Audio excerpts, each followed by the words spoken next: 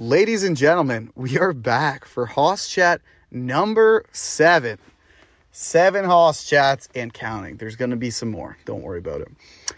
I've had a pretty good week this past week. This weekend was kind of busy for me. I was up in Kingston on Friday at Riverhead Brewing. We had a great time playing the little show there.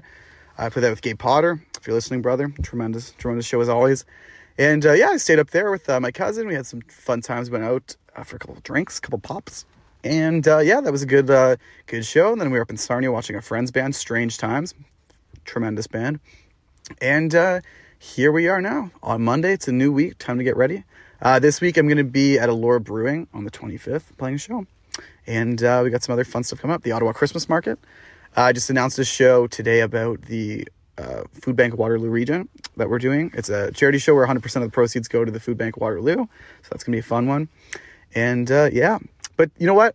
I've talked too much already. We're going to get into today's Hoss Chat. Today I have my pal, my friend, ladies and gentlemen, Cassandra Gastmeier. Yay! Thank you for having me. It's an honor. How are you doing today, Cassandra? I'm doing really good. We are at Waterloo Park currently. Everyone should check out the Christmas lights. Live from Waterloo Park. Live it's from Monday Waterloo night. Park. Oh, SNL, a little action. Could be. Can't say that. I will get sued. Oh, not that show that has Pete Davidson hosting. Uh-oh. Who? I'm here with Cassandra Gastmeier, live at Waterloo Park. Again, coming from a truck. A truck? A truck. We're filming these Hoss Chats in trucks. That's becoming a trend. Maybe you'll get, sponsored by a truck brand. Sponsor me, trucks! Sponsor me, trucks! Cassandra, before we, get into... we were just having a little conversation about some interesting things, I guess we could say. Give the people the backstory. How do I know you? Who's Cassandra Gastmeier? Just let them know who you are. Well, okay. Well, I'm Cassandra Gastmeier. Nick and I met, what were you it was grade 9 or grade 10, wasn't it? Yeah, I want to say probably grade 9. Grade 9? Okay. So, let us paint the picture for you. Nick went to St. David's High School, if you guys know where that is. And I went to Sir Johnny MacDonald, which is now Laurel Heights.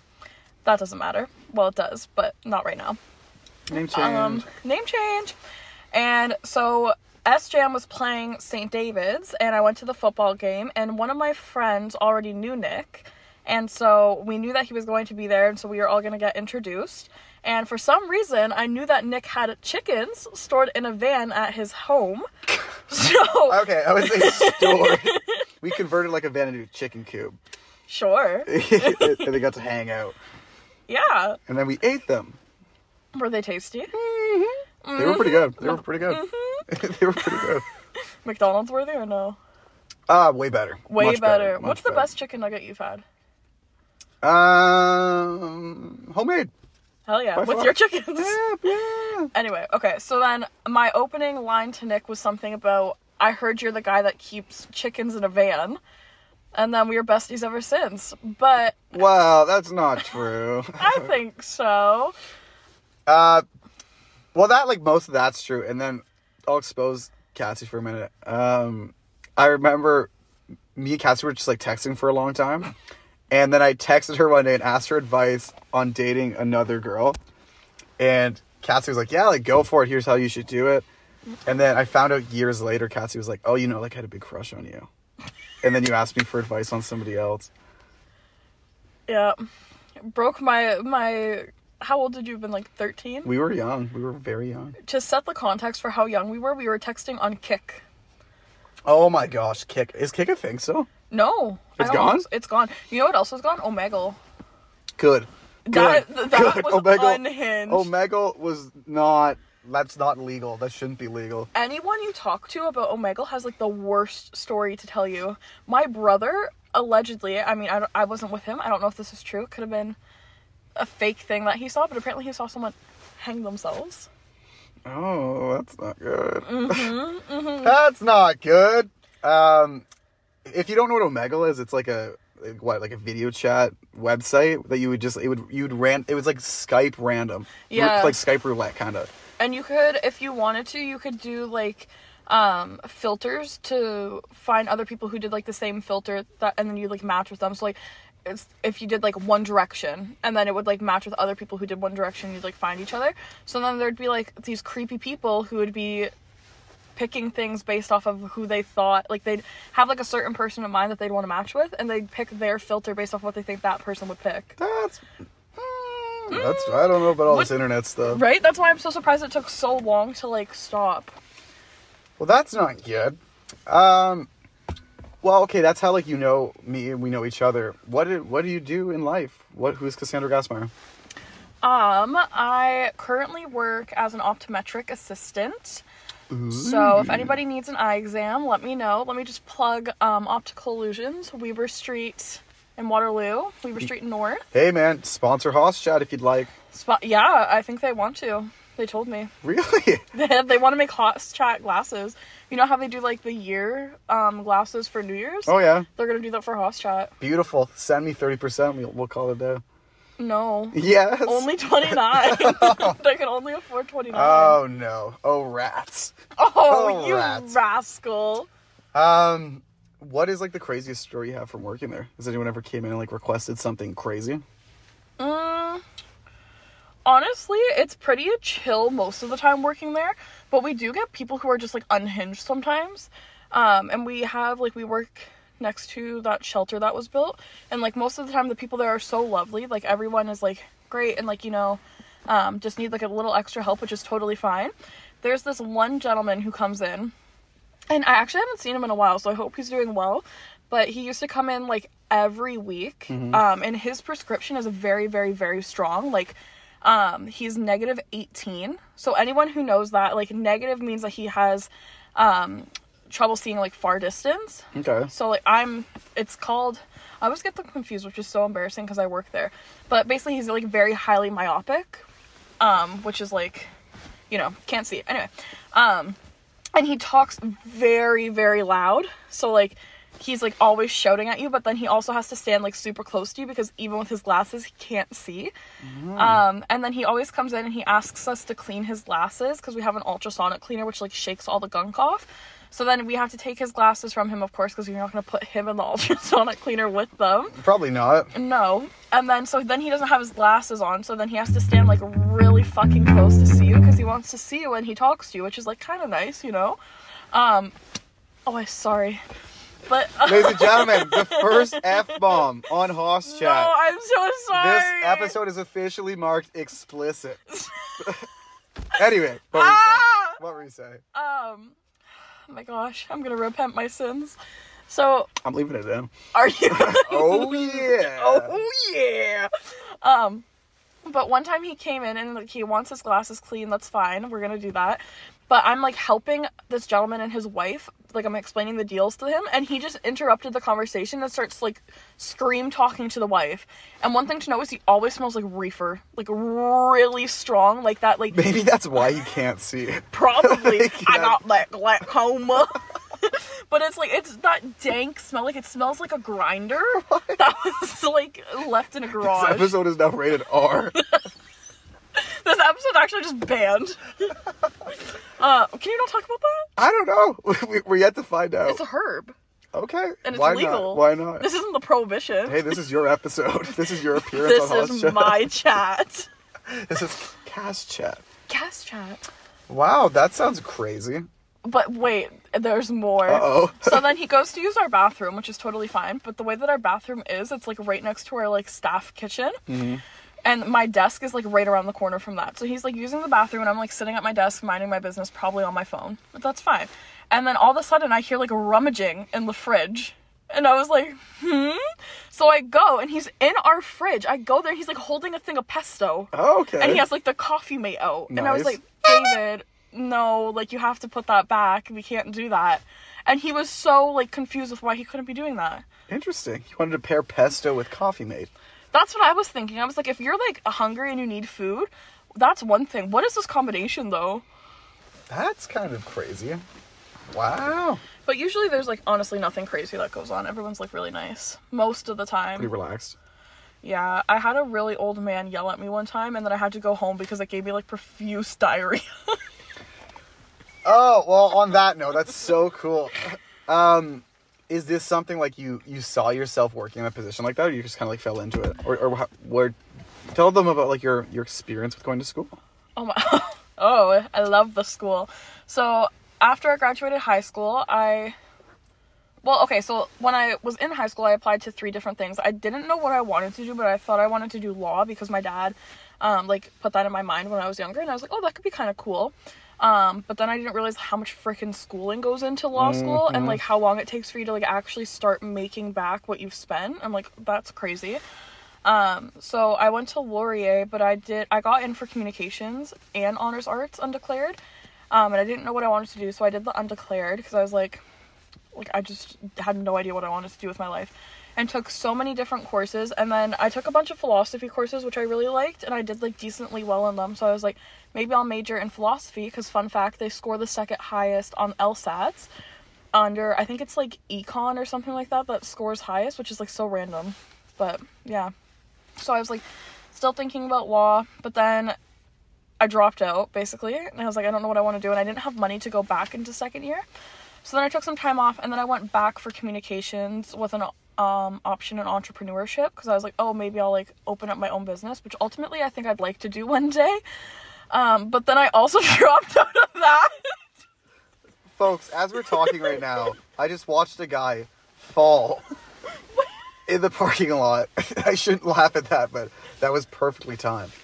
That's me. That's my falling grades. Oh, that's it. He's giving you a visual demonstration. Anyway, sorry, what were you saying? I thought that car was going to drive over the curb. Hit the guy? Yeah. Ooh. But then, yeah, I ended up at my current job basically because I was working at Shoppers Drug Mart for a while, and then I wasn't loving that anymore, so I got a job as a barbershop receptionist, and then I was despising that. So I was applying to other jobs, and I guess I had applied to my current job like months before I was even looking for another new job. Like I applied to it when I was wanting to leave Shoppers, and then they got back to me and I never got back to them. Did you hear that? Back to them. But then they contacted me again, and they're like, hey, I'm just wondering if like you're still interested in the position, because I guess they had been out of a assistant for like 6 months, which like should have been a red flag, but honestly like I love it, so it's fine. And then I just ended up there, and it's honestly like I didn't think I would be interested in anything to do with optometry, but it actually is pretty cool to like work at a job where you know nothing, because the days go by so fast because you just learn everything. That's a good perspective. That's actually a such a good unique perspective, especially like today. And think about how many people we know went to university and got undergrads, and I'm not bashing getting undergrads or masters or anything. Yeah. But they're like, they've gone through this whole process and now they're not even in the field they want to, just because of the way the market is right now. No, literally. Like, I do think ultimately I'll probably go back to school, but I don't think I'd go back to university. I think I'd go to college, because it's so much easier to get a job out of college than university. Yeah, well, yeah, I think it depends, obviously, like, what you're going into, but yeah, for the most part, for what I've heard from people, I went to college, great experiences, worked directly with certain people, and that builds a beautiful relationship for when you graduate. Mm-hmm. Do you see yourself ever going to school again? I think so. I've thought of a few different things, but it's just like, I think my fear is like, I don't want to go back and spend so much money on something I'm not going to actually pursue. Because like that stuff is expensive. Yeah, well, I know. I think I said on here too that, you know this too. I've been to like 3 different schools. Yes. And that wasn't cheap to do. That was not cheap to do. But you're raking in the bucks with Hoss Chat. Gonna be monetized soon. Yeah! Sponsor us. Do it. More Hoss Chat. Okay. Well, this might be a bit of a thinker of a question for you. What is like the craziest story that you can share on Hoss Chat that you have of something that like has happened that we've both been present for? But that's Hoss Chat appropriate. Well, that like kind of eliminates a lot. Why don't you share yours first? I feel like you have one ready to go, and that's why you asked this. We've honestly seen like quite a few crazy things. I remember one time going to the mall with you and a couple of your friends when we were like really young. Because remember, I don't know if people do this like nowadays, but like when you were like 15, 16, you just hang out at the mall. Yeah. And we would hang out at the mall here in town. and you would just text people or kick them. And you would be and you'd be like, "Hey, come over to the mall. I'm gonna be here all day." Yeah, we had spent so much time there. We had no money. No, you have like $4 for the day. You're using that $4 to buy a plastic water bottle, and you're using the water fountain to refill it. Yeah, you might get a Timbit. Maybe a couple of them. If they're giving them out, a pair of them. And you just text people. So like, I was up there with some friends, and I texted Cassie. I was like, come hang out at the mall. So she brought some friends. And when you're at the mall with like girls, you're like, I am the king of the town. And so yeah, like it was fun, and we were hanging out. And this is when Target was still a thing. And Target was at our local mall. So we were hanging out in the Target, and we bumped into some other friends that I knew from high school. And we were kind of doing our own thing. They were kind of doing their own thing. But then we went to Target, and we bumped into this group of guys again. And they were like, hey, we're playing tag right now. Do you want to also play tag? And I think you had kind of like meandered off to do something else. And I was like standing with these guys, and I was like, I don't really want to play tag right now. I'm here with some girls. I'm here with some biddies. my plate is full. And they were like, come on, like just play like a round with us. I was like, okay. So these guys start running around Target. And moments later, I see a yoga ball go sailing across the store like a cannon. What? It just goes flying across Target. And I'm mortified because I know it's one of those guys. It has to be connected. Connected? Are you like Crime Stoppers? You're gonna find the delinquent children? I was so scared. And immediately after this huge crash, this thing lands. And there's security running down the aisles. And I'm so scared. Because I had never done anything in my life bad. I had no encounters with police or security or anything. So I kind of just like, I went to survival mode. I'm like, how do I not be associated with these guys? Because we were all spread out.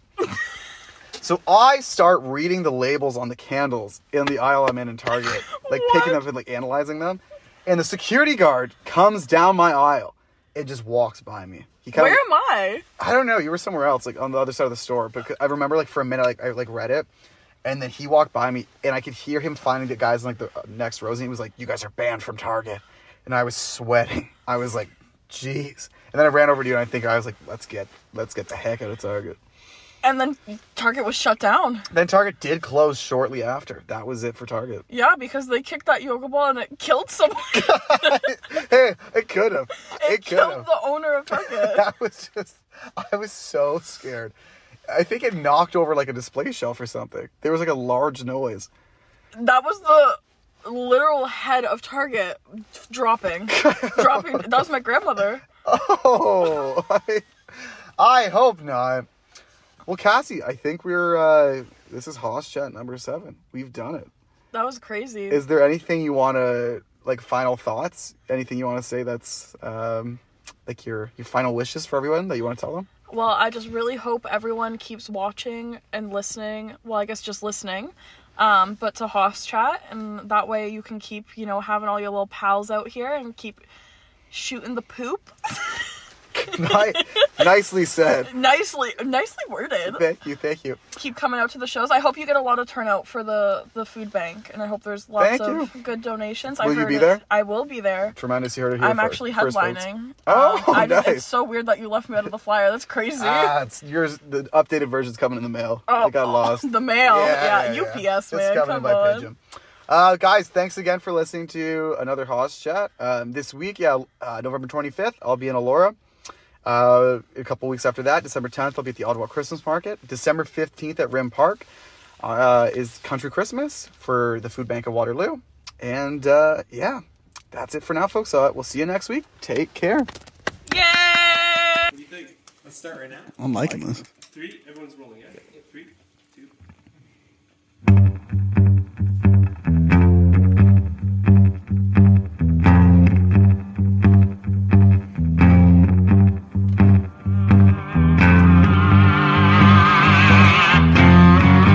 Well, I felt what you said when you said our love was dead. So I went to where I called.